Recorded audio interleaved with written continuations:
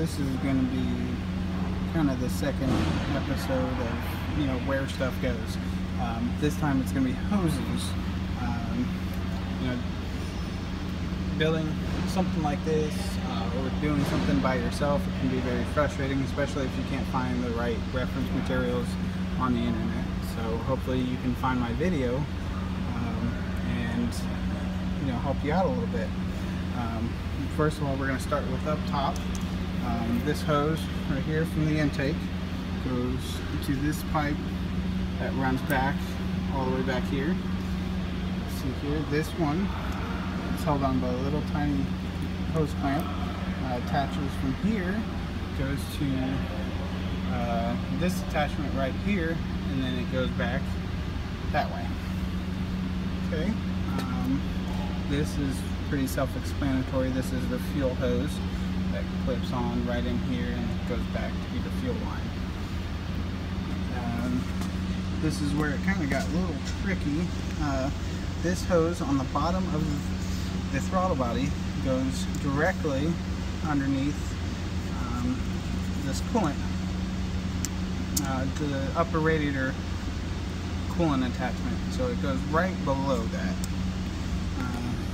And then this one on the very bottom just loops up and goes straight into there. Hopefully this is good enough so you can, well, actually this hard pipe, it connects to this hard pipe, the little elbow that comes off there.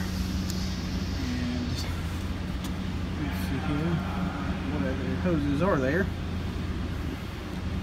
See, this is kind of tricky when you're doing it by yourself, because, or you know, you're doing it with friends and you have no idea where things go. So this one right here, this just goes straight to, I believe, your intake,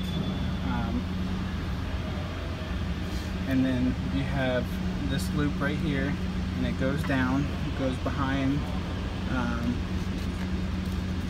here. It goes the one on the furthest end goes down to the hard pipe, the one closest sticking out, and then this hose right here goes down and it goes below. Let's see if I can get a good video of this. It goes down here and then it connects up right here, and basically these outlets just goes to the firewall. And then over here we have this hose that just goes straight into the block here, and then on the back we have this loop that goes from the cooler, just loops back right into the motor, and you got another hose that just loops right back into here too.